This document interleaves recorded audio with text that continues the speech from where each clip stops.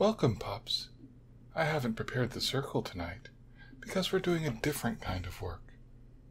Gird your loins, loves. We're going into battle against someone who has all the money and all the power.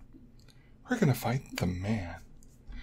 But before we do, I have to ask you a question. Do you trust your boss? A lot of you probably said no. You saw the question in the title and you're like, fuck no, I don't trust my boss. And while you'd be correct not to trust your bosses, today I'm here to talk about some of the ways you do trust your boss. And you absolutely shouldn't. Because today, I'm here to talk about the reality of wage theft. And not in the leftist sense that wages are theft, but in the legal sense of wage theft as a thing that happens in the world where even your wages themselves are stolen from you by your employer. Wage theft is an enormous problem, and it's one of the evils that keep the gears of the system greased. According to Kim Bobo, author of Wage Theft in America, Why Millions of Workers Are Not Getting Paid and What We Can Do About It, and co-director of the Virginia Interfaith Center for Public Policy, in the United States, simply not paying overtime, only one form of wage theft, accounts for at least $19 billion a year of wage theft. More than 10 times the amount that's stolen through burglary, larceny, or auto theft, which are themselves about 10 times the amount stolen in armed robbery. Why is it such a huge problem? Well, for a number of reasons. People with power will take advantage of those without. Wage theft is one of the ways they'll do it. Wage theft affects immigrants and other marginalized people at higher rates than the majoritized people. Okay, but what is it? Wage theft is exactly what the name implies. Theft of wages. This can be done a number of ways, and we're going to talk about them. But let's get one thing straight here. When I say that wage theft keeps the gears greased, I mean it. Middlesex University and Trust reported that £3 billion per year in unpaid holiday pay and wages were being stolen from millions of workers in the UK, and suggested that wage theft was a deliberate tactic used to increase profits. I'm not here to suggest that. I'm here to tell you it absolutely is a deliberate act.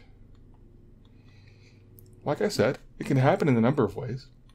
The most common way is underreporting of hours worked.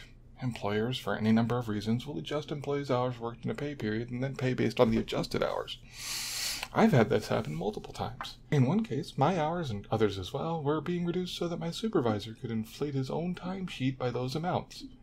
This resulted in hundreds of dollars in lost wages a month from just myself, let alone everyone else he did it to. Another way that wage theft can occur is denial of holiday pay or paid leave. Now, I've not experienced this form of wage theft myself, mainly due to holiday pay and paid leave not being benefits I had in my jobs. But if your job is supposed to pay holiday pay and it doesn't, that isn't just a little mistake. That's theft.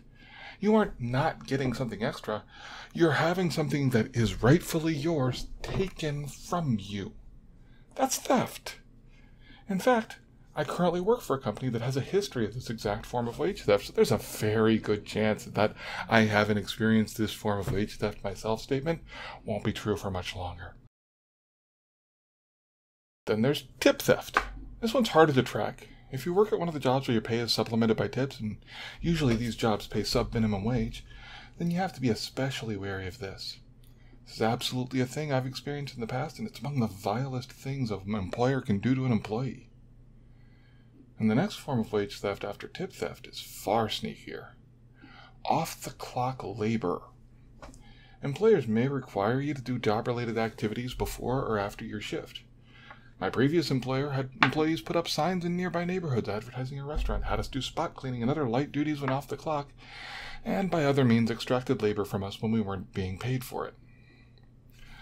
The next form of wage theft is harder to defend, but all of these are indefensible. Wage underpayment. Different from time theft, wage underpayment is when, for one reason or another, your hourly wage or weekly, monthly, or annual salary is less than you were contracted for. This is not quite the same as a pay cut, though your thieving employer may describe it as one. The crucial difference between a pay cut and a wage underpayment, however, is the phrase, "than you were contracted for." Cutting someone's pay without informing them is a breach of contract, and that makes it a form of wage theft. If they do announce a pay cut to you, before it is enacted, it's not legally wage theft, but still something to watch out for. The final one on this list is a rarer one: deduction theft. Making an employee pay for losses or expenses incurred by them is a protected legal action as long as it doesn't reduce their wages below minimum wage. However, invoking those deductions for something that the employee is not responsible or liable for is a form of theft. That makes around half a dozen ways employers are stealing billions from the people they are already exploiting, and that multi-billion-dollar graft is the thing that companies are built from. Oh well, system sucks. What you going to do about it? Well, what are you going to do about it? And more importantly, do you trust your employer? After everything I've told you, do you trust your employer? If this happens to you, do you trust your employer? If so, I guess you can just talk to them, see what that gets you. But if not, you need to arm yourself for the fight ahead. And I'm here to provide you with the keys to the armory. Now, the first weapon in your arsenal is the knowledge of what can be done to you. You have that now. Treasure it. It's like a gambeson. It won't save your life on its own, but it will absolutely provide a foundation for the armor to go atop of. The second weapon is the ability to recognize when it's being done to you. So let's get that for you now. Since there are multiple avenues of attack, you're going to need multiple tools to deal with this, and we're going to start with time theft. Do you own a smartphone? If not, do you have a pen and notebook? Alright, this is what you do. On your smartphone, you can go to sheets.google.com. If you're doing the pen and paper route, you'll want a pocket-sized spiral notebook for convenience. Now, while the notebook people are still waiting, you have one more step. You'll need to create a new spreadsheet, call it timesheet. Notebook people, take out your notebook and pen and draw vertical lines down the page. You're going to want 4 lines as straight as you can make them. Now you have a spreadsheet. Now, both phone and notebook people, you're going to label your columns. First column is date, second is clock in, third is clock out, final one is memo. That's it. Now, whenever you clock in or clock out, you write these exact same time and date in their spreadsheet.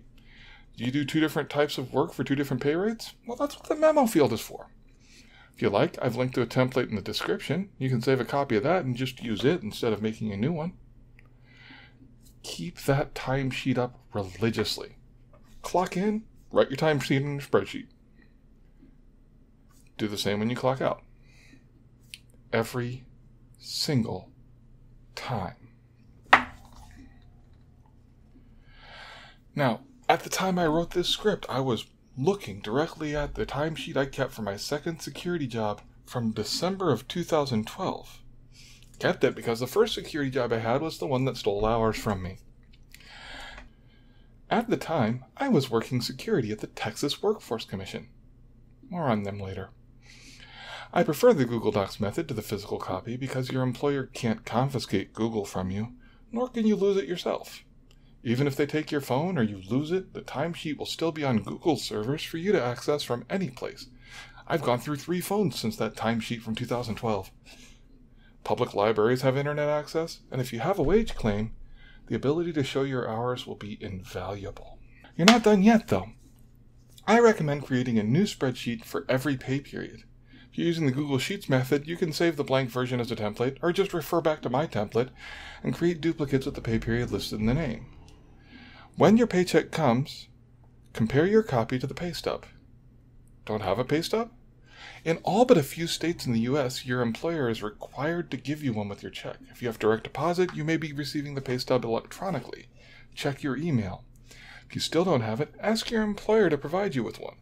If they won't, I refer you back to my earlier statement.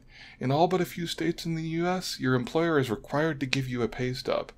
I'm going to reinforce that by saying if your employer won't give you a pay stub, even if it's not required, you're going to want to find a better job because they're hiding something. If the hours in your pay stub match, everything else should be fine. If they don't, you now know that you've been a victim of wage theft. And the clock is ticking. Now we'll address that part later.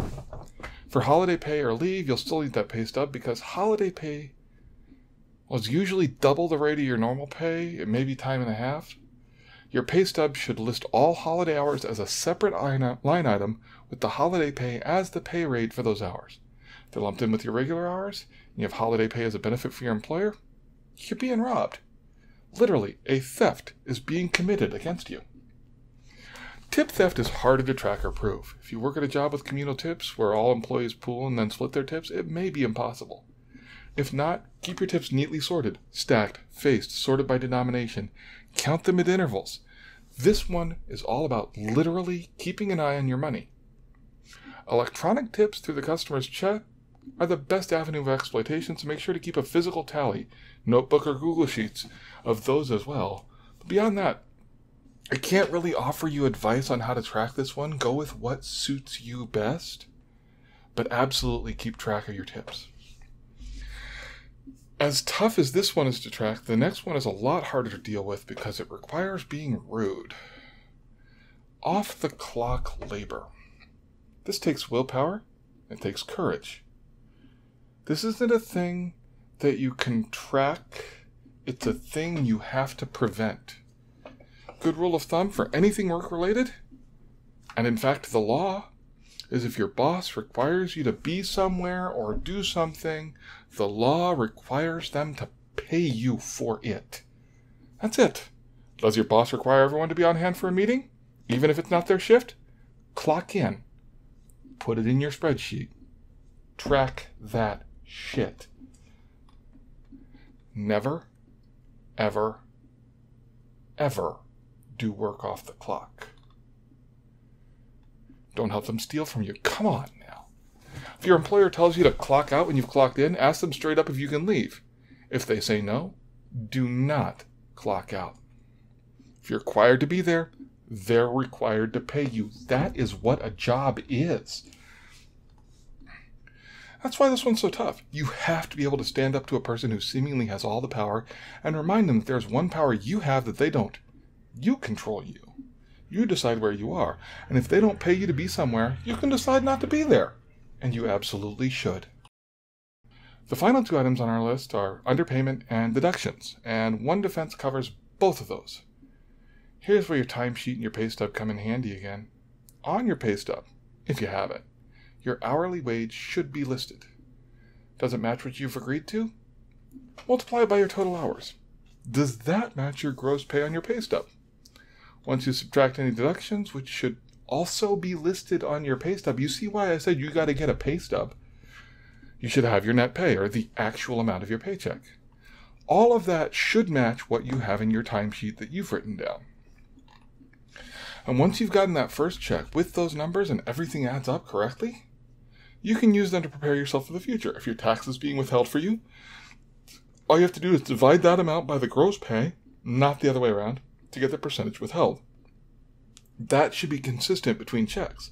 Once you have those numbers from either doing the math or getting them from the IRS itself, they have an online withholding estimator, you can apply that math to the hours on your personal timesheet and get what your paycheck should be before you see it. If it's not that, you've got a problem, and it's either the amount being paid per hour or it's the amount deducted. Again, this is where you'll need that pay stub from your employer. Check your stub, you should see both of those numbers on there. Look for any errors. They're not errors, it's theft. So what do you do if you're a victim of wage theft? How do you address that grievance? Smash everything and take what you want. Wait, no, not that. Not that. Hang on. Wage claims. Wage claims are exactly that. It's a civil process through a government agency to reclaim wages that you are owed. Again, I'll be using my home state of Texas as the example, but the process and rights you have may vary depending on where you live. In the state of Texas, you file a wage claim with the Texas Workforce Commission. I told you I'd be getting back to them eventually. You'll need to provide your own legal information, name, social security account number, or ITIN, your address, your employer's information, specifically the name of the company and their address, which you should be able to get from any of your pay stubs. And you will need to provide the time and date of the date range, of the pay dispute and the hours worked. The deadline for this with the Texas Workforce Commission is 6 months from the date of your paycheck. Do not, I repeat, do not delay your wage claim just because your boss says they'll take care of it. They're running out the clock. I fell for that once myself. File the claim. While it's illegal for your employer to retaliate against you for this claim, we all know that's unlikely to affect their behavior. So, your next steps are to seek the aid of a labor rights organization. A union would be best because they're in a position to fight for you. You'll also probably want a lawyer. Now, I can't promise results from all this, but I can promise that if you don't prepare to defend yourself from wage theft, the only result you'll get is to be a victim of it sooner or later. Good luck, everyone, and blessed be.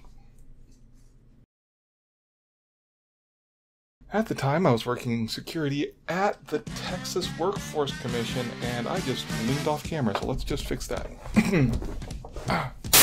In one case, my hours and others as well were being reduced so that my supervisor, okay, we're rewinding. And one defense covers both of those. Here's where your timesheet and your pay stub come in handy again. And now I have to do that sentence over. Thank you, phone. Was that Anna texting me telling me to shut up? No, that was Netflix telling me that... Oh, it's tomorrow. Keep us season 3. Yeah.